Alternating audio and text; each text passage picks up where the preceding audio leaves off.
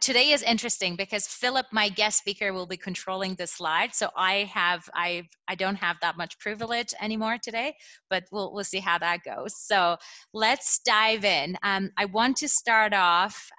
Philip, can you go to the next slide? So I wanted to ask, what does travel mean to you before we really dive in to this? And I don't really know who wrote this, but it sounds fascinating to me. So I wanted to read it out to all of you travel lovers who are joining our journey. So never lose your sense of wonder. No matter where you're at in life, it's important to never lose your sense of wonder. Stay curious about what's out there and don't be afraid to find out. The world is waiting to be seen by you. Go out and learn something new. And that's something that what I have been doing. For those of you who don't know me, my name is Leila Levy, and I'm the founder and chief travel designer of my boutique travel concierge business. And what I am passionate about is building and dream vacations and making that dream vacation true for a lot of people that they wanted to go somewhere, but it's just putting it all together. It's so hard. So I'm a magician in one sense. But for those of you who don't know me, my background is engineering, and I spend years and years in technology and building analytical platforms and data platforms. But this has been my passion, and I left my past career to start something new, and I am so in love with my passion. And again, I wanted to keep others inspired. And after the COVID situation and we were not able to physically travel, I started these virtual travel series, which every week on Thursdays we go and explore one destination. So in terms of the content, and to set expectation as to what you can expect in these travel series, I typically bring on an expert for that region. So I'm going to let Philip to introduce himself, and I have another surprise for you towards the end of the presentation, which is adding something that's again more relevant to this destination that we're going to explore. And for those of you who are not following me on Instagram or Facebook, I highly encourage you to do that, because I love sharing the knowledge and provide education and inspiration, and that's what I've been doing. So part of that virtual travel series, again, follow along.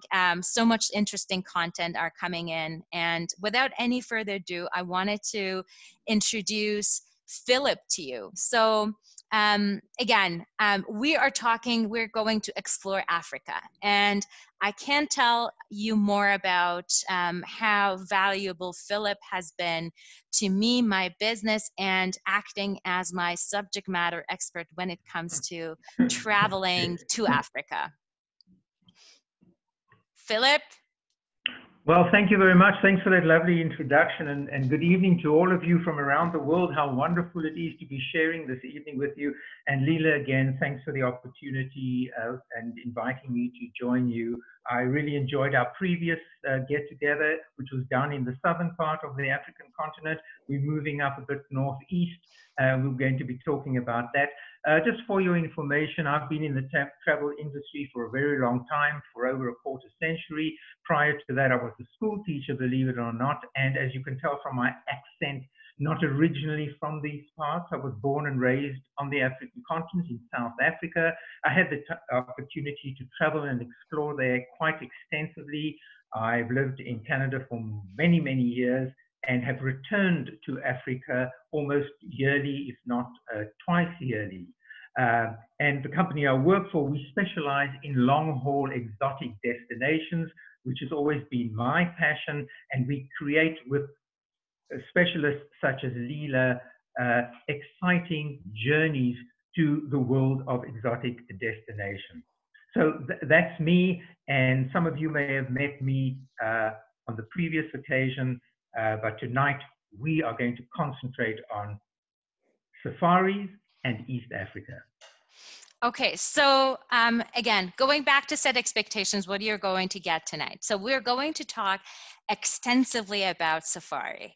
When should I go on Safari? All the things you need to know before you go, and what happens on the safari, and things like accommodation and different types of accommodation, and driving, flying, all of the other things that you may have seen it as people talking about it or showing their picture. So we want to familiarize you with the safari experience, and also drill down into Kenya and Tanzania in terms of some of those safari experiences. So we typically have about a full hour or so presentation, and then we have Q&A afterwards. So if you have Q&A questions for us, leave it towards the end and we're gonna get there. So Philip,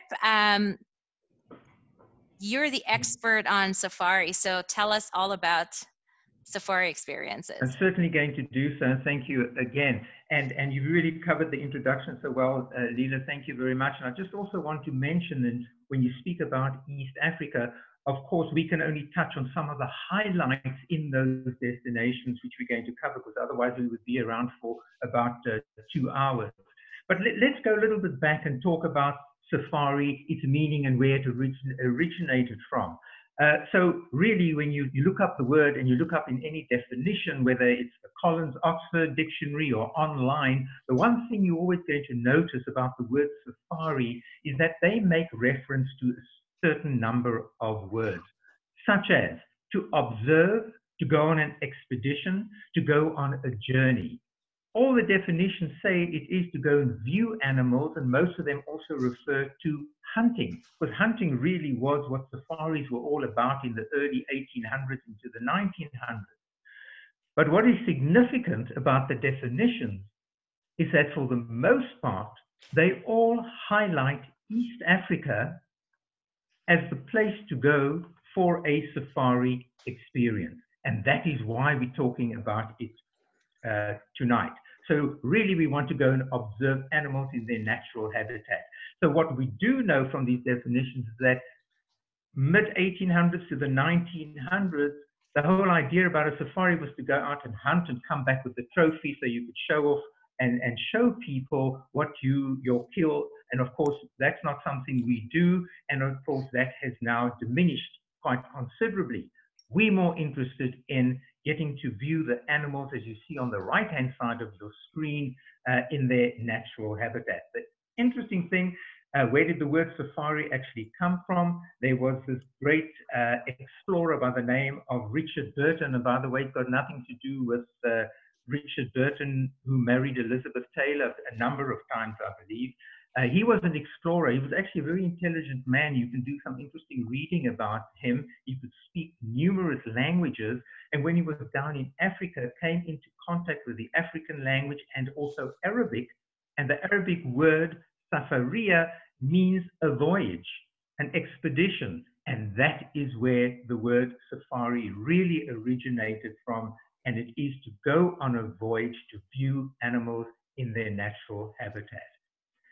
As Leila has mentioned to you, East Africa, Kenya, and Tanzania, I just want to put it into perspective in terms of where it is located on the continent of Africa. And really, when we hone in a little bit more, we're going to be concentrating really on this region over here. And we're going to do a little journey, but we're going to do that in a little while. So let's start off by looking at what is it that you need to know prior to travel to Kenya and Tanzania. So many of our clients, and Leila's got this experience too, ask a lot of questions about certain items about getting to Kenya and Tanzania, things that they want to know about luggage and health and so on. So I know that we have many of you attending from around the world. I'm located in Toronto. So one of the ways of getting from Canada down to East Africa, many airlines operate. I use KLM as an example.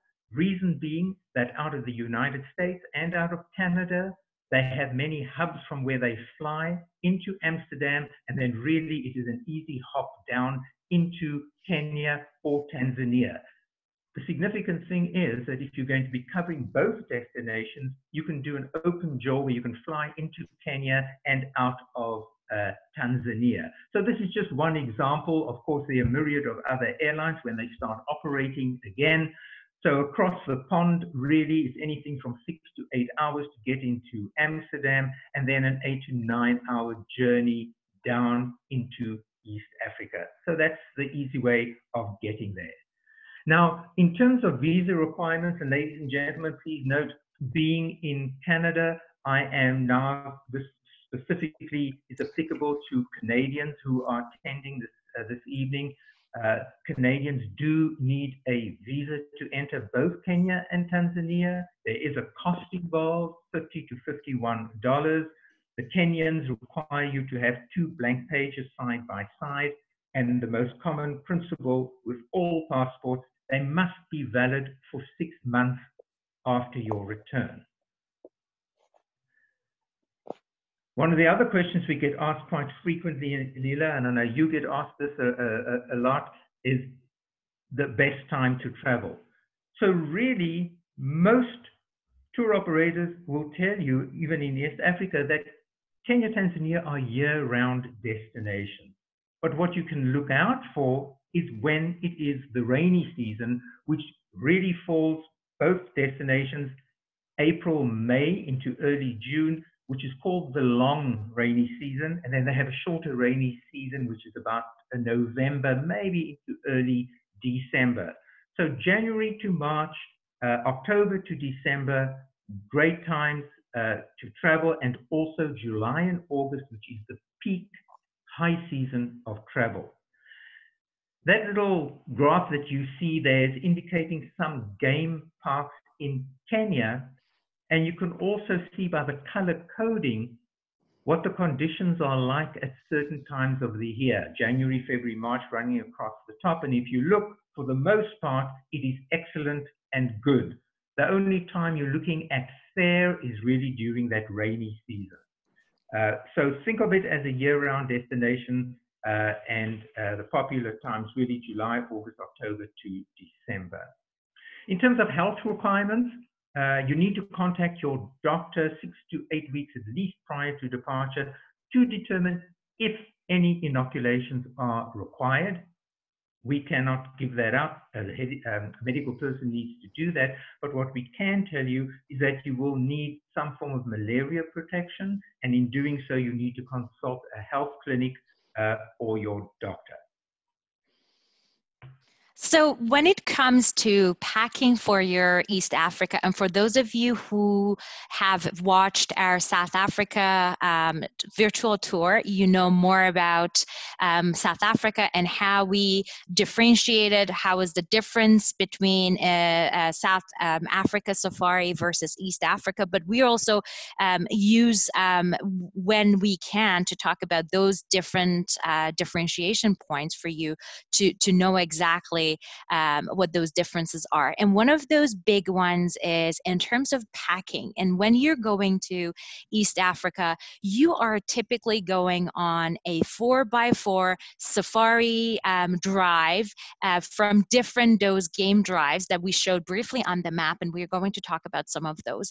So there is a lot of traveling on those 4x4 vehicles from one place to another one, or you'll be going on those sky safari experiences, which again you'll be flying. And so because of this whole experience, the limitation for baggages, it's about 15 kilos or 33 pounds. And the other and again the bag needs to be soft baggage, because again, as you can imagine, there are about 6 people on a vehicle, and that was pre-COVID, so we don't know how that thing would look like after COVID, or how many people would be on the same vehicle. But again, that's sort of, and if you're going on a plane, we're talking about 9-seater plane. So it's really, those baggages are important. The second important point is plastic bags, such as your Ziploc, your grocery bags, and all the other stuff, which we tend to put a lot of our stuff in there, is prohibited in Kenya. So you need to take with you some other sacks, which I have some pictures of that on the left to take with you.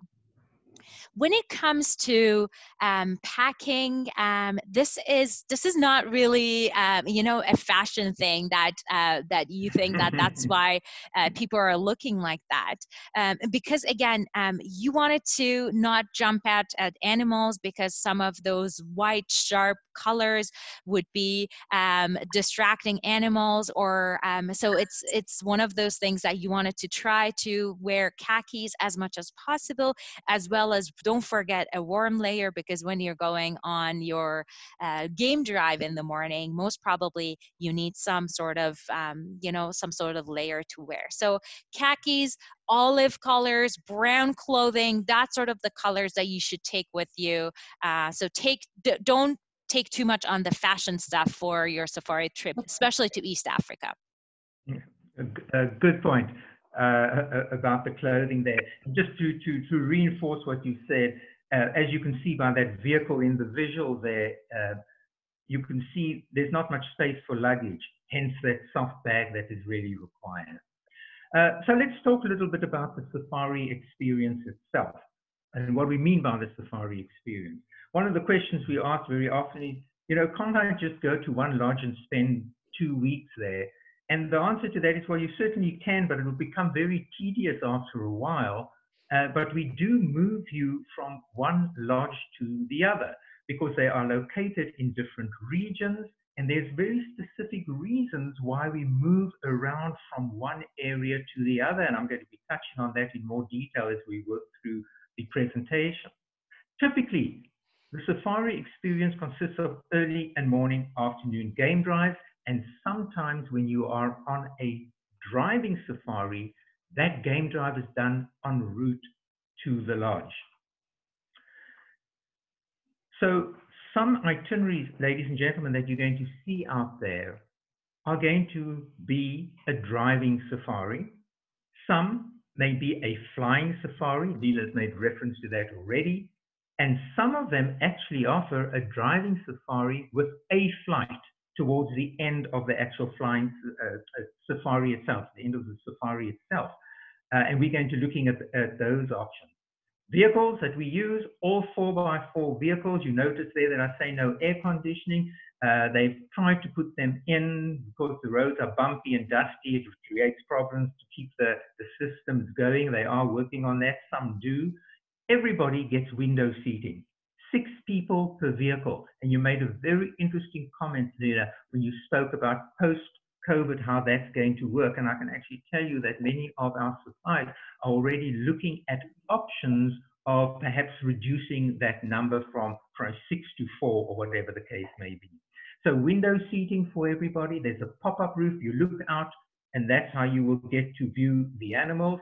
And you are accompanied by an English-speaking driver guide. What's important here is that if you are on a driving safari from beginning to end, that person's going to accompany you and take you through Kenya. And then in Tanzania, you'll meet up with a new driver guide and they'll take care of you there. If you're doing a flying safari, you will fly to the lodge and the local resident ranger will take care of you at that end. Once you start your safari, it's a full board. So all meals are included, breakfast, lunch, and dinner from beginning to end. So the question right at the beginning when I said the safari experience, what is it all about? Why do we have to travel so often? Or every second day or every third day? One of the reasons is that you will get to see different animals in different regions. And for example, here we have the Grevy's zebra. The Grevy's zebra, which you will normally find in the northern part of Kenya in the Samburu area. And as you move further south, this is the type of zebra you will find down in the areas of the Masai Mara. So you can actually see the difference there. And there's certainly more differences of animals, which we're also going to talk about again a little later. And the other reason why you move often is because the terrain changes. So you have these wide, beautiful open plains of the Serengeti and the Masai Mara with larger herds of animals, while up in the northern parts of Kenya, it's more dry, arid, and different types of animals to be found there. Now, in the itineraries that you will see out there, you will see some that are lodge only, tent only, or a combination of both lodge and tented accommodation. So very often, people who have not traveled to Africa before and they hear about tented accommodation, they maybe freak out a little bit and say, hang on a minute, I do not want to go and stay in some little tent in the bush. This is not for me. When we talk about luxury tented accommodation, think of a 4 or 5-star hotel room, remove the walls, remove the roof, and put a canvas over it. And that's really what we mean when we talk about a luxury, a safari experience with tented accommodations. Here's an example for you. Serengeti Migration Camp, beautiful luxury tented lodge. As you can see, the accommodations are terrific. It's big. All tented accommodations come with ensuite facilities, so you don't have to worry about having to go outside. That's not how it works with tented accommodations. Some of them have different forms. So the one that I've shown you earlier is pure canvas, while others come with a thatched roof. For example, Sweetwater's tented camp, which is located in Kenya, also a bit raised off the ground. And again, this is probably more in your 4-star category if you had to give it a star rating, and beautiful ensuite facilities offered throughout. On the other side, you have what is commonly called lodge accommodation. These are more solid structures, hotel-like maybe. Example, Four Seasons Serengeti. So this is a typical high-end lodge that you will find in the Serengeti. If it had to be, again, they don't give star ratings, but certainly in the 5-star rating. And on the 4-star rating side, you'll probably find, and we use them very often, as a group called Serena Lodges. This is the Serena Lodge at the Ngorongoro Crater. They really provide consistently good 4-star accommodation throughout both Kenya and Tanzania. So there you have the difference between tented and lodge accommodation. So I added this slide because one of the things that's so special for me when it comes to Africa is that the peacefulness and the quietness of this whole land. And one of the things I wanted to briefly talk to you about was the fact that you can sleep under the stars. And if you're not as adventurous to literally sleep in a lower ground space, there are some other actually very interesting places that would provide that opportunity for you, so that you could literally sleep under the stars. And imagine it's dark. You could see all the stars, and you could see animals roaring from far away. And that's on the left. That's somewhere that you could possibly shower. So I wanted to bring this to your attention, that, you know, the sky is the limit when you're traveling to Africa. That's right, putting it. So going back to getting around, for those of you, again, I'm going to reference on our experience in South Africa, because it is vastly different than what you're going to experience in East Africa. In South Africa, we talked about the national parks versus the game drives and how the vehicles are different. As you can see in the pictures, the vehicles are closed vehicles but pop up space. So it's very different than what you would typically see and experience in South Africa. The roads are bumpy.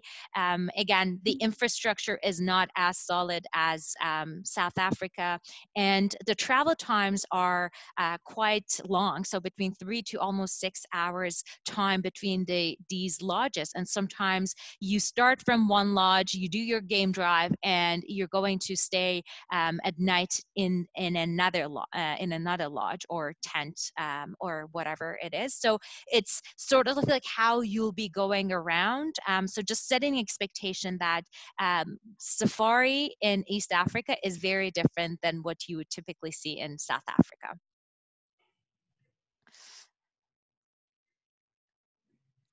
Great. So Philip will be talking now about a little bit of flying over different spots that we'll be visiting as part of the safari experience. Okay, so as Leila said, one of the options and one of the itineraries you will see is completely driving, and that's the kind of vehicle that we use. The other alternative is that some itineraries, or if you customized itineraries, can include flights.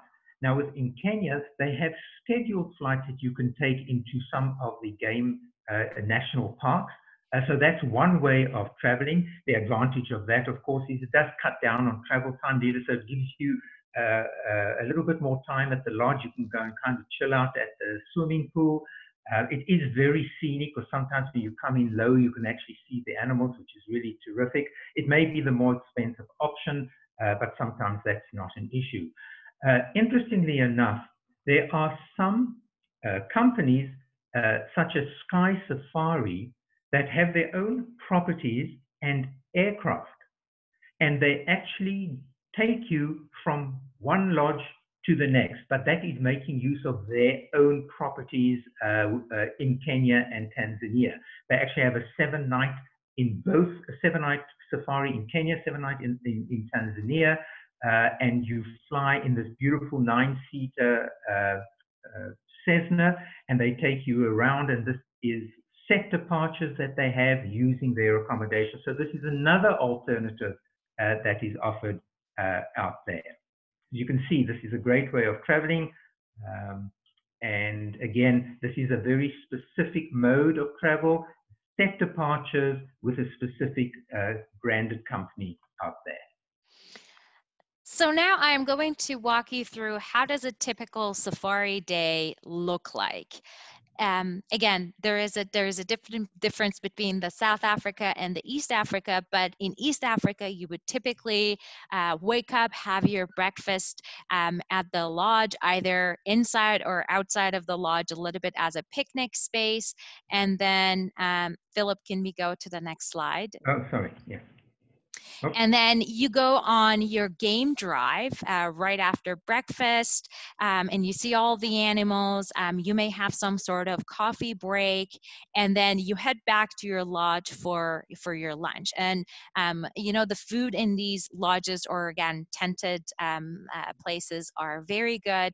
So don't worry about all of that, and they take care of all of the dietary restrictions. Yes. And after you are done with your lunch, you have some sort of relaxation or some sort of activities after the lunch. So you could go, you know, horseback riding. You could go and explore some part of that region that you are with an expert. You could go mountain biking. So there are tons of other activities that you could do,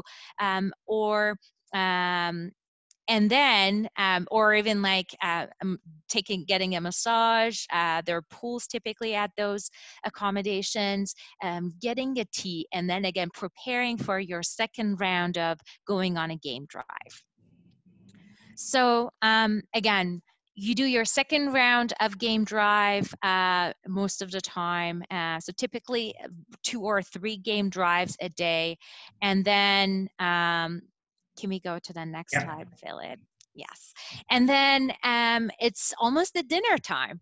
You could have dinner as it outdoor or indoor. The picture on the left corner, it's called boma, which is those like traditional outside dinner that they create. And then after that, it's again one of my favorite times of the day, which is sitting and chilling and socializing with your friends or you know, your partner, and talking about what impressed you most as part of your game drive, and just reflecting on the day.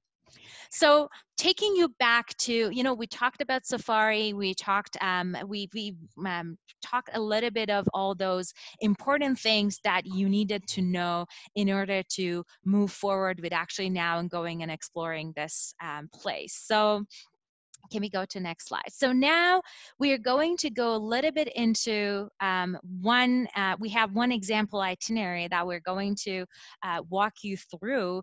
And then right after this, I have some polls because I wanted to assess your knowledge of Kenya. But Philip, do you want to talk about that briefly before? Yeah, sure. So what we are doing here, and what I'm really wanting to highlight, are some of the key national parks, game reserves that you would typically see, particularly for the first-time traveler to East Africa, in itinerary. So we're talking about Amboseli, Samburu, Lake Nakuru, Masai Mara, the Serengeti, and that wonderful Ngorongoro crater. And it's just to give you a sense of what it is when you read about it in an itinerary. And this is the kind of journey that would take between 12 to 14 days to do. All right, so let's do, I'm going to launch a poll on Kenya because I want to know how well you know Kenya. So we're going to take 30 seconds or so because we have a lot of content and we haven't really gone to Kenya or Tanzania yet. So the questions are, what's the official language of Kenya? Is hunting illegal in Kenya? And the third question is, what's the fastest land animal that's famous in Kenya? Huh.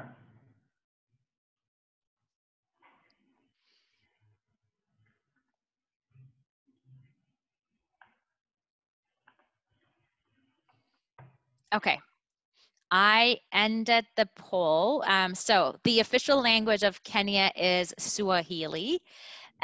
Hunting in Kenya is illegal, and in fact, again, for those of you who were with us in our South Africa, all those, and Philip, correct me if I'm wrong, but all those parks in Kenya are national parks. So there is no sort of like private land for viewing animals in Kenya. There's some concessions in certain areas, but that's a whole different story, a concept that we can talk about another time.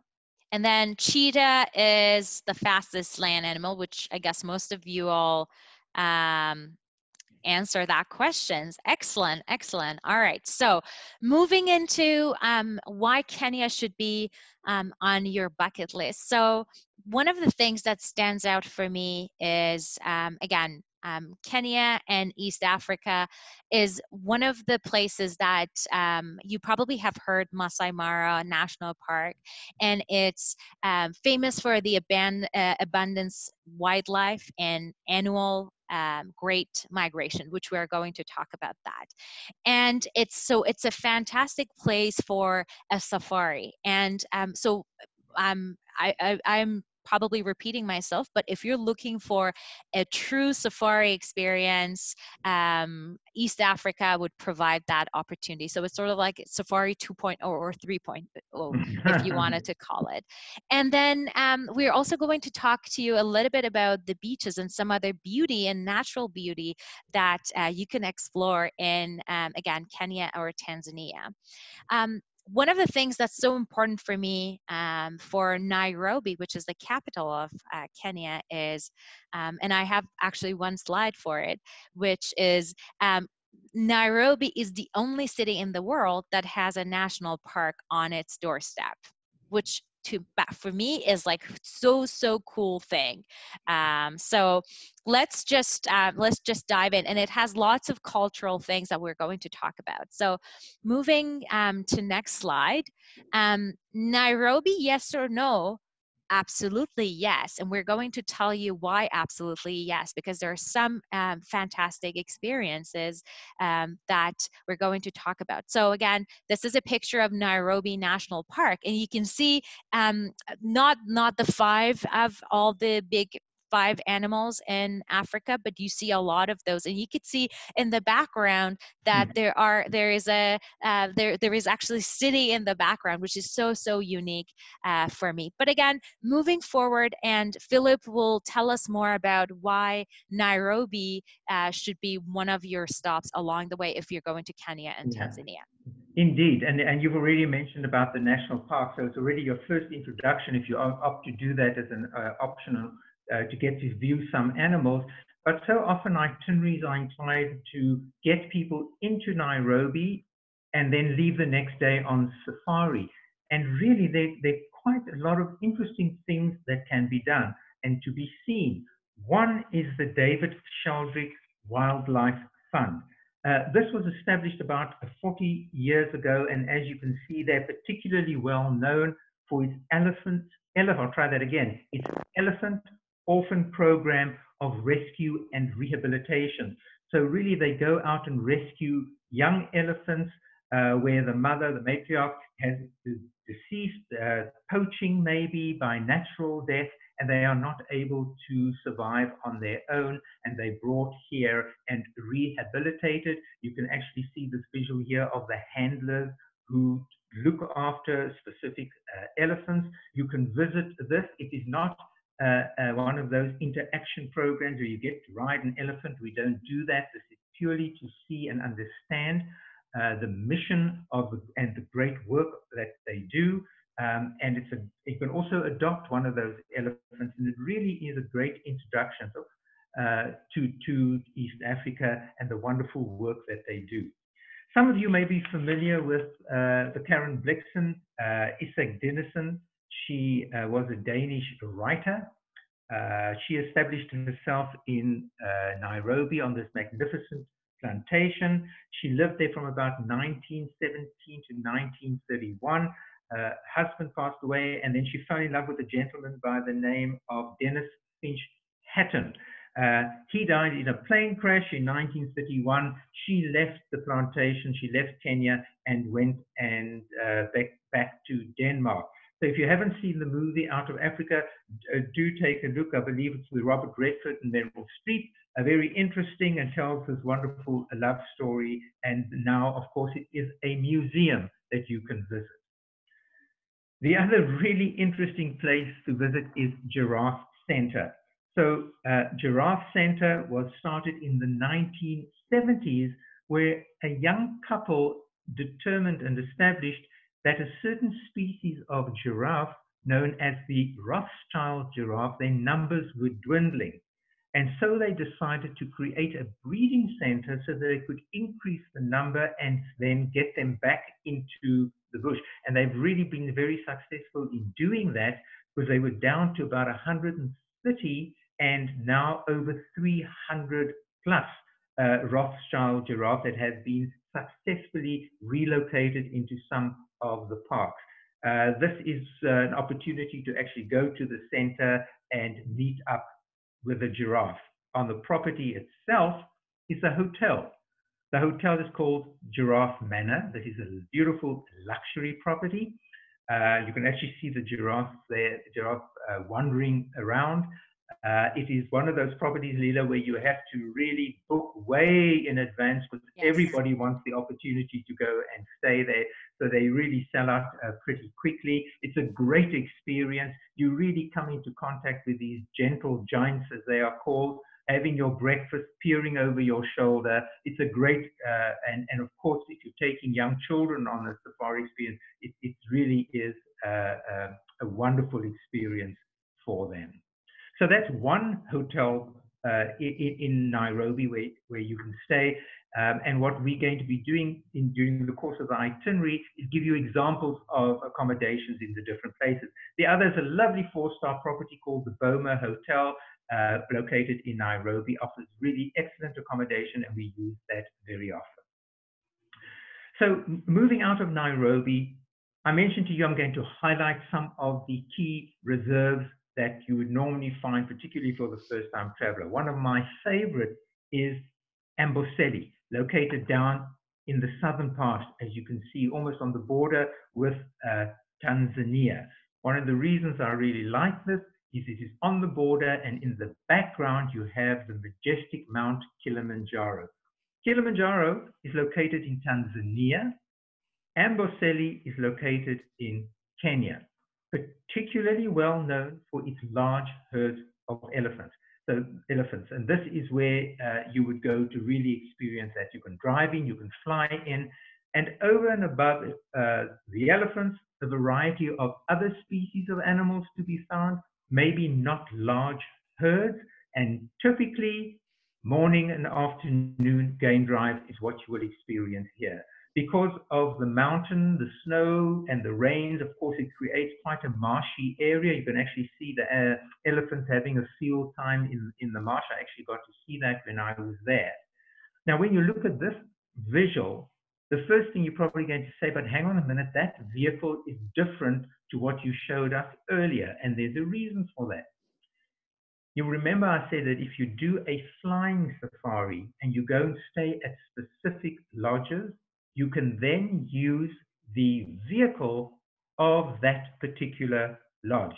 And that is the case over here because you are using their vehicle in their specific area of the park itself. So it's home to a variety of animals. You'll get to see rhino, hopefully some cheetah, a zebra, and many other animals. Beautiful accommodation. Our luxury property there is Tortillas Camp. It is a luxury tented camp.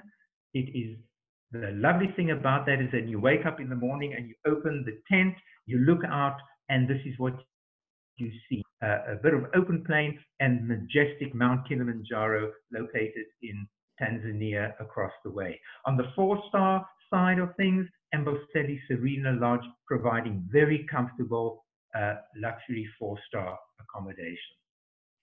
We head up north, and again, I'm not doing this in a particular order, but heading up north to Samburu. Again, itineraries may either drive you from Nairobi or fly you up there, depending on what you select.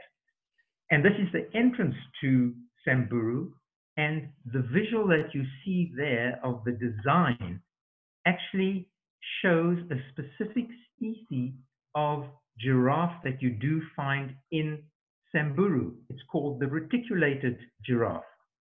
Again, different species, and that's why we travel from region to region. Look at the terrain, very different to what you see in Amboseli. It is semi-desert, it's arid, semi-dry, more bushier, and you find different species of animals, such as the oryx, which you won't necessarily find further down south. The Gerenuk, it's that long-necked antelope. They stand on their hindquarters and, of course, forage up on the nice fresh leaves up at the top of the trees, and a variety of other animals. So there you can see the reticulated giraffe. This is in Samburu. The Grevy's zebra, we spoke about that earlier in the presentation, relevant to this region and not necessarily down in the south. Again, morning and afternoon game drive, and you will get to see other animals as well. Accommodations in Samburu, one example would be the elephant bedroom camp. I really like elephant bedroom camps. It's a typical tented. You really feel that you have that African experience of way back years. It is tented. It's lovely to hear the sound. It's luxury, as you can see, has its own little plunge pool and really provides excellent accommodation.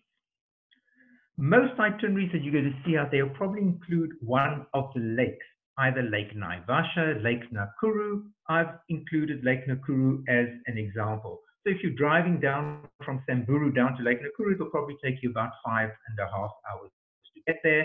We stop along the way, we see the beautiful Thompson's Falls, and then we spend a night or two at Lake Nakuru, situated at about 5,500 feet above sea level and well known for its flamingos.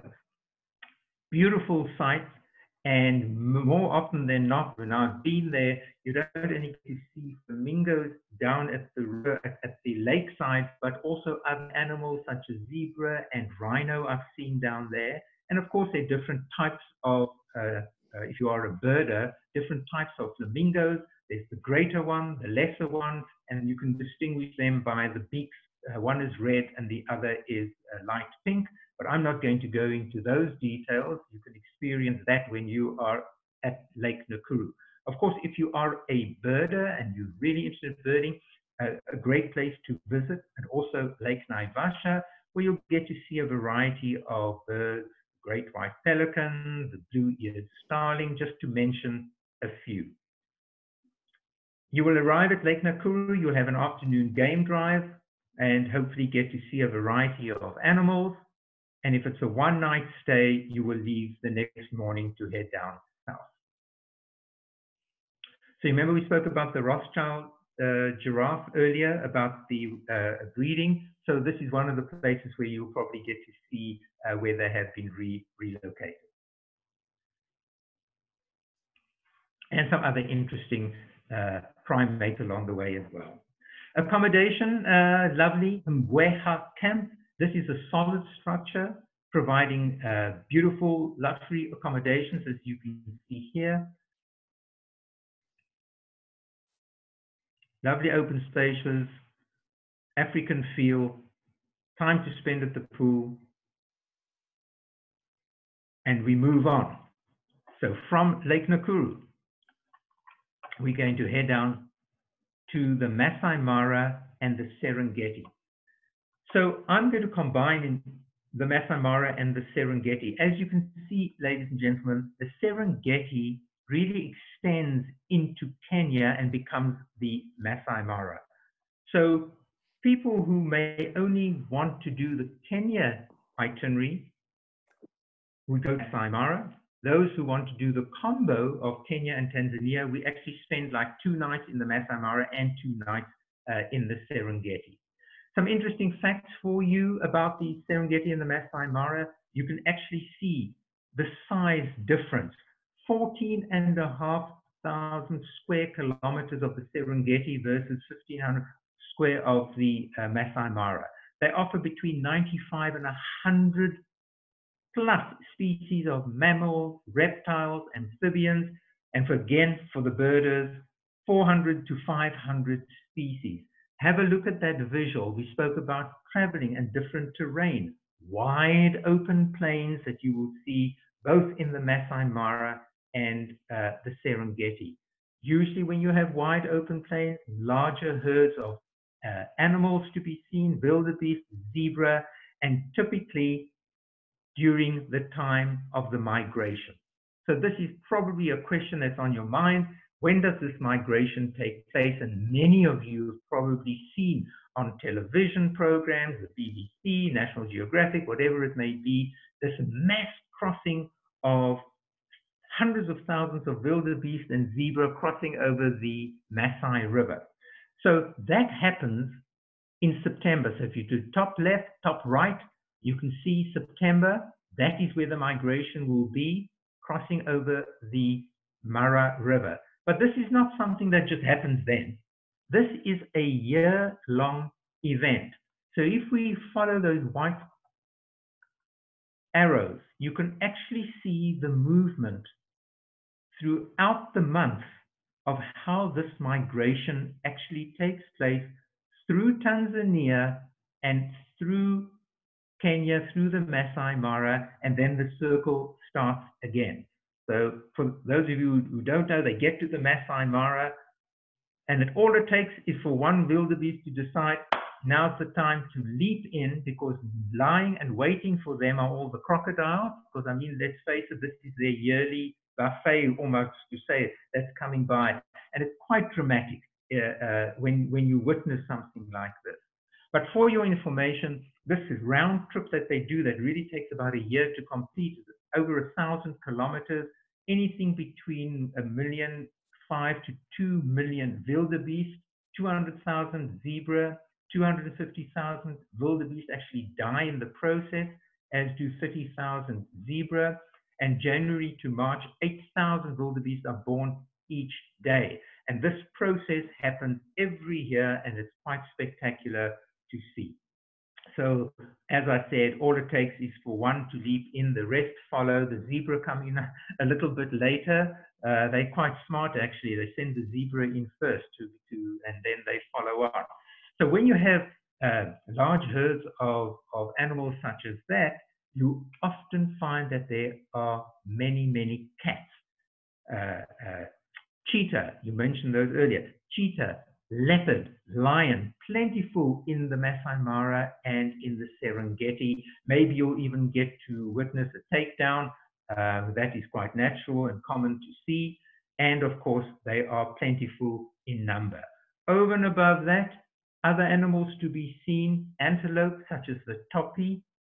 You'll also get to see, hopefully, the hyena, not my favorite, the jackal, and I'm just giving you a couple of examples, and the ever energetic hippo, as you can see. And again, for those of you who are birders, there are a vast variety of birds to be seen, and your game rangers are really, really good at identifying the birding, so that will be good for you. And then ending your stay in the Serengeti or Masai Mara, nothing to beat an African sunset, which you can see here. Those wide open plains and the open skies that really create something quite sensational. Accommodation, just a couple of examples for you. In the Masai Mara, there's the Sanctuary Olanana Lodge, which is a luxury property. As you can see, beautiful open spaces. Typically, again, your outings there will be morning and afternoon game drives. Tipelakwani Camp. So you remember I mentioned Elephant Bedroom at the beginning. This is a sister camp. And I really like using their properties, as I say, because it really gives you that feel about Africa and hearing the sounds of the animals when you're out in a tented lodge. And as you can see, ensuite facilities. Now, in this Masai Mara and the Serengeti, there are a couple of other things that can be done. If you are celebrating a specific birthday or an anniversary, you can arrange a nice outing for you. You can do breakfast out in the bush, maybe a sundowner at the lodge. So we can really organize something specific and entertaining for you. What a lot of folks do when they do go to Masai or Serengeti is a balloon safari. What's important, Leila, about the balloon safari is that this takes the place of that one morning game drive. So it's early up in the morning, 4 o'clock, weather dependent, of course, wind dependent, and off you go, where you are then taken on this wonderful experience. It lasts for about 45 minutes to an hour, the actual balloon ride itself. And I just want to do a shout out to our photographer who gave me permission to use his slides. So thank you, James, for that. And off you go. And of course, great viewing for those of you who enjoy seeing the animals from above. I have a bit of a height issue, so that's sometimes a bit of a problem for me, you know, so I don't do the balloon safari that often. And you end it with a fabulous champagne breakfast. And that would be your morning game drive for that particular day. One other activity would also include going to visit a local village. And I know, Leila, you're going to be touching on that in a little while as well. Yes. So these, can we go back for a second? And I know that we are running out of time, so I'll just cut it short. But apart from, and that's, I think, one of the other things I love about Kenya and Africa is you could do a lot of safari and a lot of animal experiences, but there is some sort of culture, and these are a nomadic local people called Maasai, and that part of the reason they are close to Masai Mara area. And they've got interesting traditions. So one of the things that I always recommend people to do is to spend half day exploring some of the Maasai villages. And they've got interesting, weird traditions, which we don't really have too much time to talk about those. But I'll tell you a few of those. So these people are herders. So they their wealth is considered by the number of kids they have or the number of cattle that they own. Also, there is a tradition, sort of like dance that men do in this part of the world, that they do sort of like leaping up and creating, like you can see in the picture that it's an interesting type of dance. Okay. So, yes, I've got to move on. And we're going from the Serengeti, we're going to go across to the beautiful Ngorongoro crater. You'll also find this in an itinerary. So the crater itself was a volcano that instead of exploding, it imploded and created these massive walls. This happened about 2.5 million years ago. They estimate about 30,000 animals in the crater itself. It's about 18 kilometers wide and was declared a World Heritage Site. So usually you would arrive at the crater, spend a night, and the next day go in and do game viewing in the crater itself.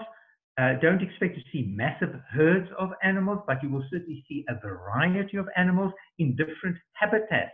What is so interesting, wide open plains, there's some forest areas, there are some lake areas, so you will find a variety of animals and also a variety of bird species within the crater itself. It's really an interesting journey to go down and spend the day there and to actually see these massive walls that were created millions of years ago, and the fact that the animals have actually settled and lived within those walls.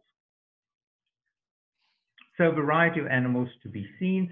Accommodation, the beautiful Mana, which is about 45 minutes drive from the crater itself. Very traditional style of accommodation. And I thought I'd throw this one in because it's so unique. It's right on the rim of the crater, the Ngorongoro Crater Lodge, and I would probably say a little bit over the top. It really offers. It has an outstanding view. It does. It certainly does. And look at that accommodation. And then, of course, we also have the Serena Lodge, which we spoke about a little earlier, also on the Crater Lodge, offering very comfortable accommodation. We then go to Arusha, where the safari ends. Safari could start there and go in the opposite direction, again, depending on the itinerary and what you select. There are some accommodations here, the beautiful Mount Meru Hotel, which would probably be a 4-star property.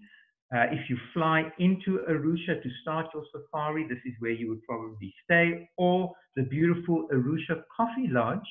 And I would encourage you to include that for a night or two, because it is actually a working coffee plantation. You can go do a tour of the plantation when you are staying there. So that's quite terrific. Again, beautiful luxury accommodation. So the question now is, here we've done this wonderful 2-week safari. Is this the end, Leela? Well, no, it is not. We actually have 2 things. So one is I want to leave our presentation with some magical place of Zanzibar, and an island off the coast of Tanzania. And the amazing, beautiful sceneries. And then second thing that we wanted to get into, we briefly talked about the quality of the pictures. Some were mine and Philip's, and some were some professionals. But we also have a special guest tonight that she's going to talk to us about how to take the best pictures with our own cell phones and share some of the tips that we'll be needing for all of our trips. So we're going to wrap up the Zanzibar and some of those beautiful accommodations that it exists. So one of the things that I'll always again recommend is to go for the safari and all of that experiences, but maybe give 2 days or so just for a relaxing Zanzibar, right. Just relaxing time. And it's a beautiful, beautiful place.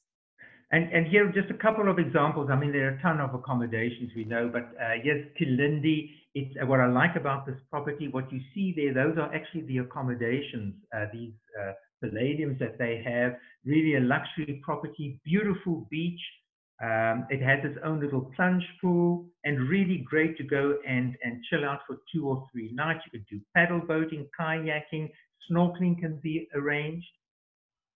Another example is Baraza Resort and Spa, which we use. It's a much larger property, accommodates more people. Again, it has one of the top-rated beaches on the island, provides excellent accommodations and a variety of water activities that can either be included or at an additional cost, and really a nice massage after all those times out on safari. And then, of course, the safari comes to an end and it's time to go home. I'm just going to wrap up, Leila, just by talking about very briefly, I know our time's almost up, but I know people always ask us this question and say, well, we send people to these countries, maybe third world developing countries.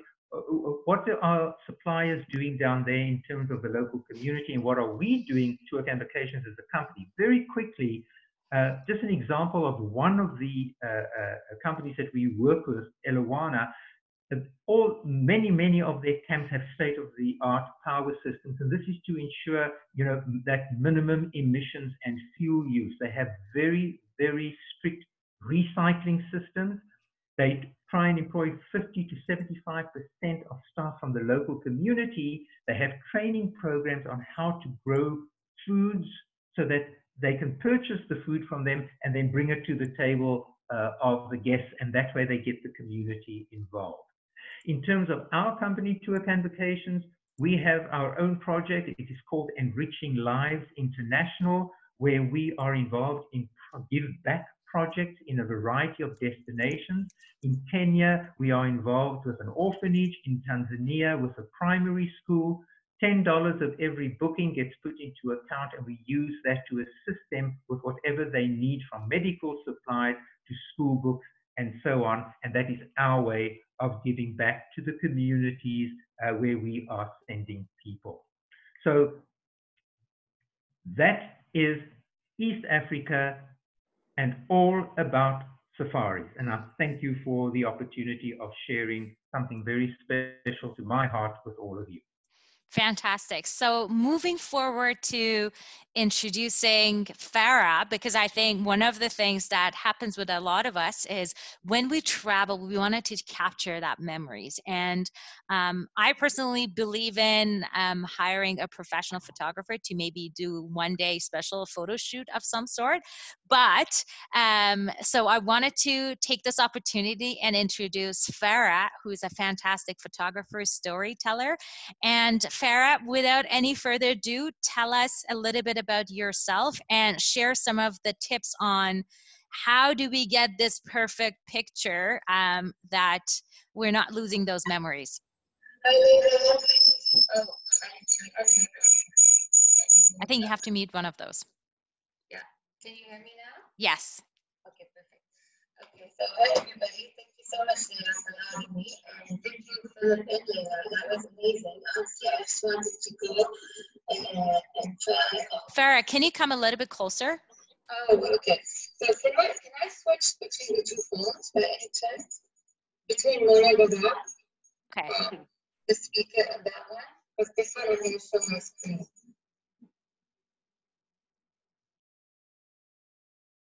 Yeah, there we go. And okay, can you hear me now? Yes. Okay, that's better, right? Exactly. Okay, perfect. So without further ado, thank you so much again for all the trips. And I feel like I'm dreaming again to travel. So hopefully we get to travel soon. And about me, for those who don't know me, my name is Farah, and I'm a photographer and a graphic designer. I am actually, what I studied is graphic design, and photography was a hobby. And with moving to Toronto, I went to Ryerson, studied photography just to learn more about technical stuff. And I started getting into it more. So I loved, so I started getting hired. And from there, I didn't know what to pick as a niche. And one day, one of my dear friends asked me to second shoot with her a wedding. And I'm like, yeah, sure. So I got a year to practice. Meanwhile, I learned that I love wedding photography. So I picked that as a niche, not because I get to shoot like love stories and meet incredible people, but also I get to experiment with all kind of photography in one day, and that was great.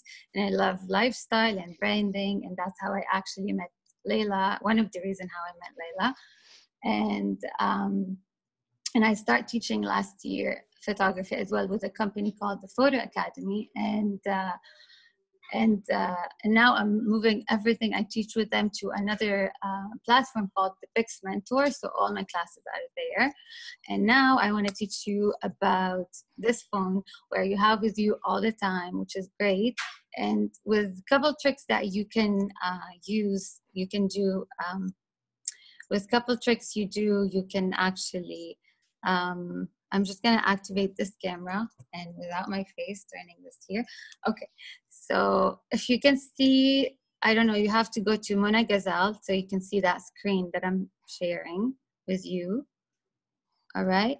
I'm trying to figure out how to do that. Yeah, sorry. Because I have two phones and Mona Ghazal is the one now, it's camera on, and I have my face on one of them. I think let's see. So Farah is my, okay, I can see that. I think we all need to pin that video. Yes, we'll pin, if you can pin Mona Ghazal, and then. Yeah, so for those of you following, just go to Mona Ghazal. And that's my mom's phone because I didn't really do all the back end work. Made it easy. Okay, and we're good? Yes, we can see it. Okay, perfect. Okay, so now let's start. So first of all, when you're using your phone, whenever you're taking a picture with your phone, first of all, you better clean the lens from the front, the back, and usually there's a lot of stamp on it, and that will reduce the result of the image. Second, I'll go through the technical stuff and then we'll talk about composition. And composition is the most important part. So let's start with technical things in your phone that you need to learn before you travel anywhere or taking any picture. So now I want you to, if you have your iPhone, I think there's a live, always the live, if the live is on, turn it off, because this will actually get to, it will take a picture before and after you take a picture. And you really don't want that because you will end up with, if you're taking a picture of faces, you will end up with silly faces, unless you want to take like a file for your friends with silly faces and call it like my beautiful silly friends faces. You can do that. However, it's great for animals, so you can take that on when you're traveling to Africa, because this will capture couple movement, like action shots. So, but if you're taking nature and you're far and not so close to the animal, better turn it off. Now, another thing, it's there is an HDR on your phone, all iPhones. If you go to settings and go to scroll all the way to camera, from camera you can find auto HDR, which is high dynamic range, for, like, it's a fancy term for that actually takes 3 images and combine them all together. And in photography, exposure means the amount of light that gets through the lens.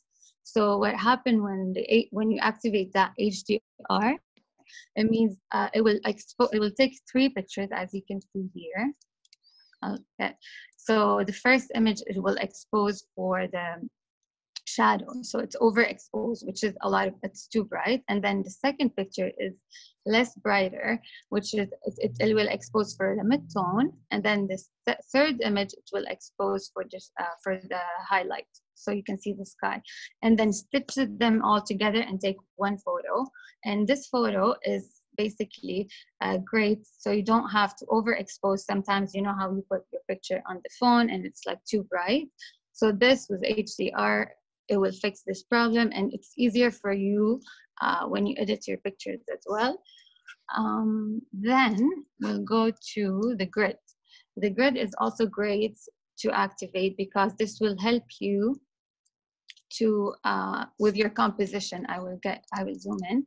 So with the grid is also, you go to settings, go to your, scroll down to camera, and then just slide that on, turn it on, and you will see when you put the camera on, you will see those lines on the camera, but when you take a picture, you won't really see them. It's just to give you, I will explain more about the grid because this is more for composition. And when you take a picture, it will help you also frame the picture within the horizon. So it's like one line, and you know you're not tilting your camera basically. And here's another one. So another thing with the phone, whenever you're taking a picture, there's that square over here. This is, and there's the sun sign. I don't know if you can see it clear. But this is, if you slide that sun up, this is more light, and if you slide it down, this is less light. So you can control the amount of lights with that coming into the camera in the picture with sliding this up or down. And I'm pretty sure a lot of people already know this.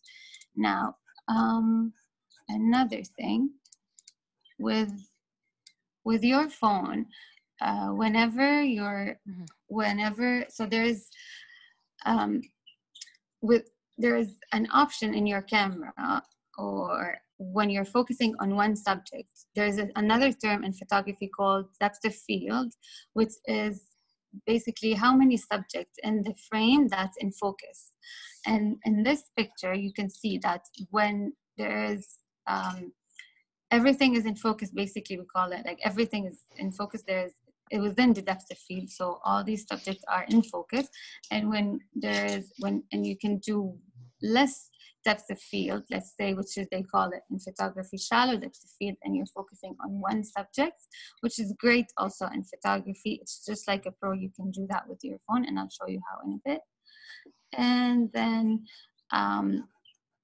so especially when the one thing that I don't want you to do whenever you're taking a picture is never, ever zoom in.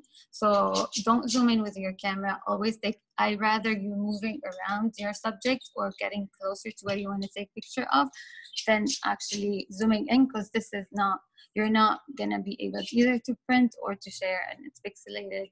So always just, if you want to take a picture worth sharing, no, don't zoom. And then when you're, so there's also, when you're taking a picture for one subject, for example, my hand, I get it closer over here. So I can literally tap on the camera and focus on my hand only, and everything will be in the background blurry. So when you want everything in the background blurry, if you now turn on your camera and then put your hand and tap your camera and keep holding on the screen, and this actually will help you focus on the subject in front of your hand. And then even if you can lock the focus. So once you see the sign of AEAF lock, that means you're locking the focus on the subject the closest to your camera. And if these are great tips, Farah. I didn't know any of these. Yes, that's awesome. I'm happy to hear. Okay. No wonder my photos look crappy all the time. Now I know there's so much to know. Like even with me, like with my, I use a Huawei phone. So they have so much, like every time I keep exploring. And with iPhone too, they have newer stuff. Yeah. So if you lock the focus and move your phone, it will stay on your hand. So this way you can compose your image on one thing. So you can compose on whatever you want to take picture of and move it, and it will stay on your hand and make everything blurry in the background, which is awesome. Okay, so now so this is all technical stuff, okay? Do I have time or we're good? Maybe 2 more minutes. I want to talk about composition. Maybe 2 more minutes. Maybe 2 more minutes. 2 more minutes. Okay, so composition, that's what exactly makes the difference between amateur. 5 minutes. Go for it. 5, awesome. Okay, so that's what makes a difference between amateur and a professional photographer. And with your phone, you can definitely be a professional photographer if you apply all the right composition. And when, you can learn, you can practice each composition once at a time. And I will give you some tips about it. So now there is, if let's say, look at this image over here, and you can see that my eye is very lost. I don't know what to look at. I look here, I don't know if that's the subject. I look here, maybe here. It's not really perfect. And with the other image over here, you can tell that it's the trees. That's what I want the people to look at. And this is where I'm actually letting your eye go to. So that's a composition that tells a lot. So now I will talk about perspective.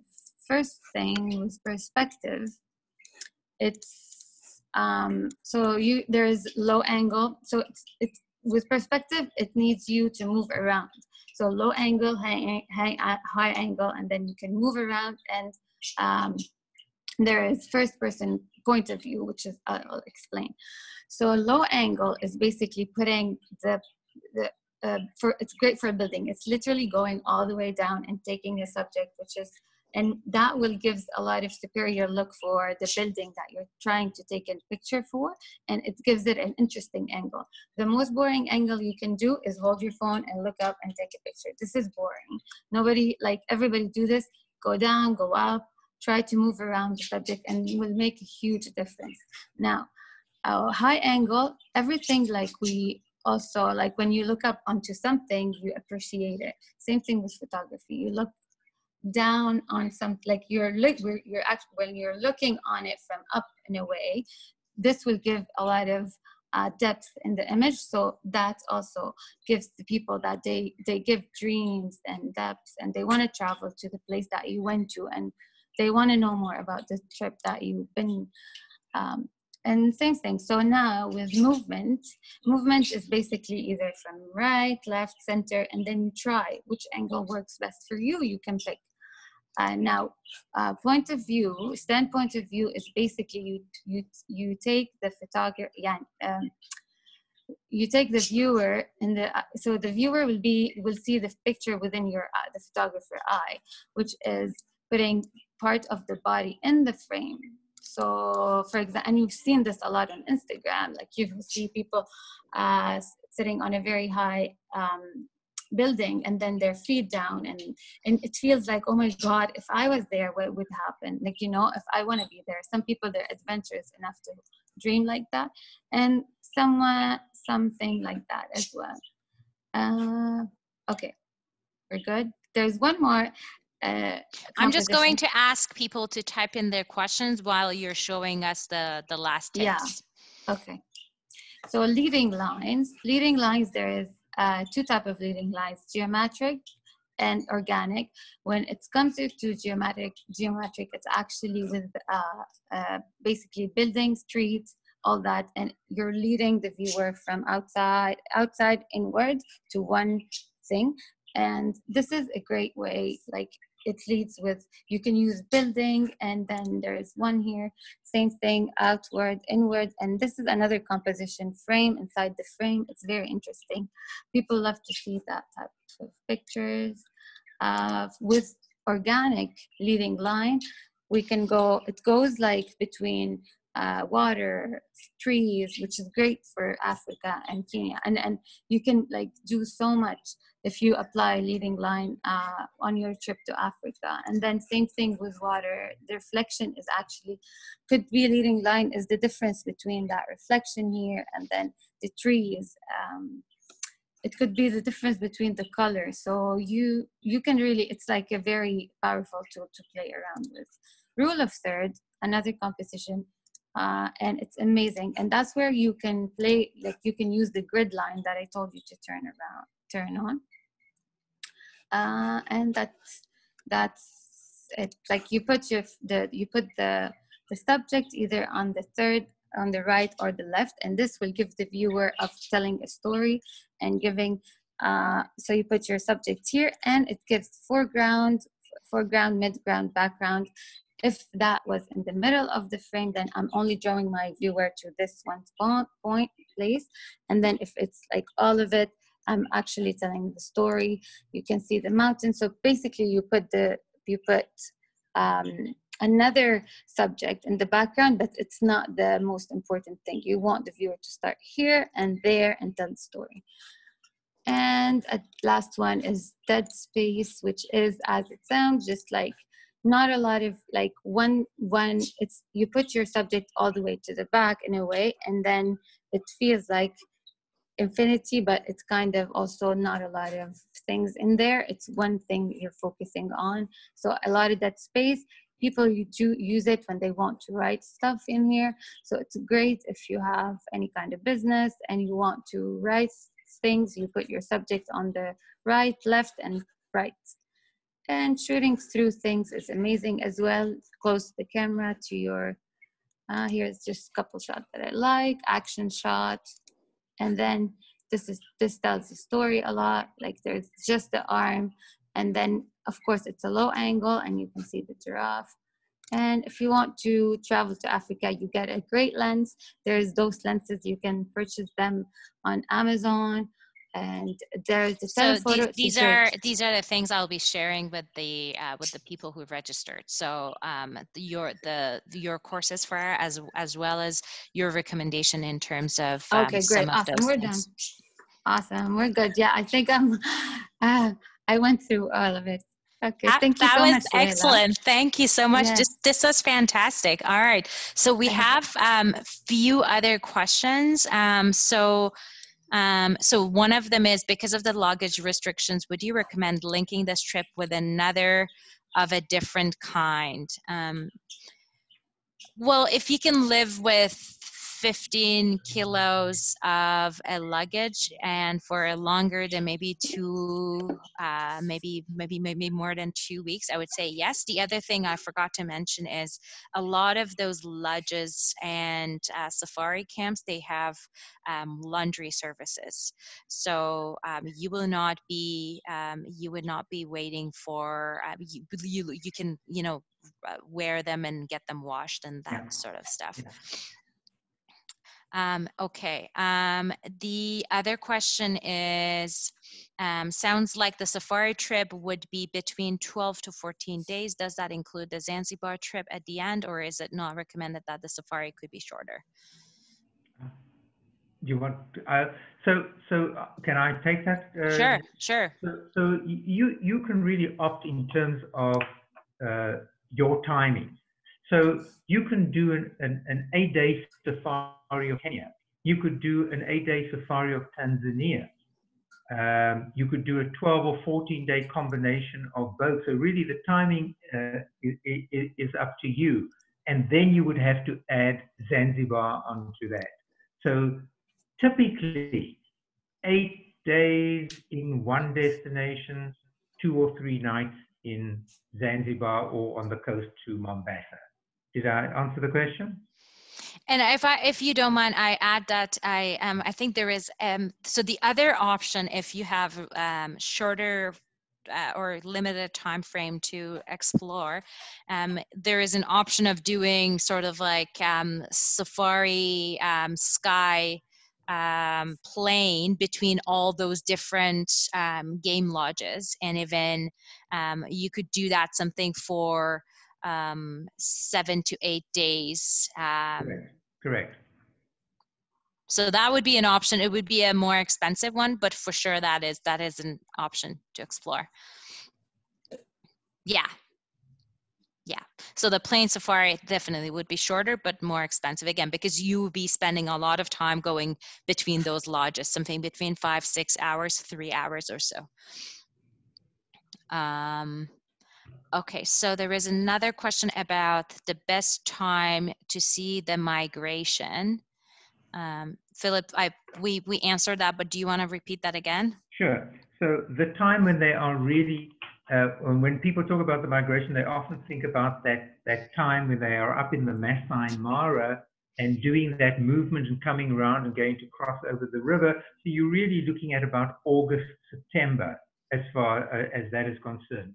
So it's very difficult to put a specific date to it. We also know that climate change had an impact on it in some years, previous years, but usually August, September would be good.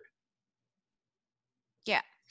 Okay, I don't see any other question, but we'll send a follow-up thank you to everyone, and we'll include, so what I've been doing for those virtual travel series, for those of you who are following, you will get a recording of this video, plus we include some sort of recipe for that region. So you will get some sort of East Africa recipe, and some have already received as part of the reminder, as well as Farah has developed some interesting programs for us who are not photographer and wanted to do better stuff, and some of the tools and lenses that we could buy for our next trips. So I wanted to thank you, Philip. Thank you, Farah. I enjoyed a lot. I learned, again, more and more every single day from both of you. Thank you. Thank you. And I think thank you all of you to decide to spend your later afternoon with us. I know it's so lovely outside. Finally, the weather is warming up. And again, stay tuned for the next week virtual travel series, which we're going to go to Sicily. So that would be a very different trip than Africa. But yeah, thank you again. Thank you. And it was so much fun. Thank you you so all. much, Leila. That was amazing. And Philip, it was great. Yeah. Thank you. Can't wait to book my trip. Everybody. Have a Take good care. Thanks. Bye. Bye.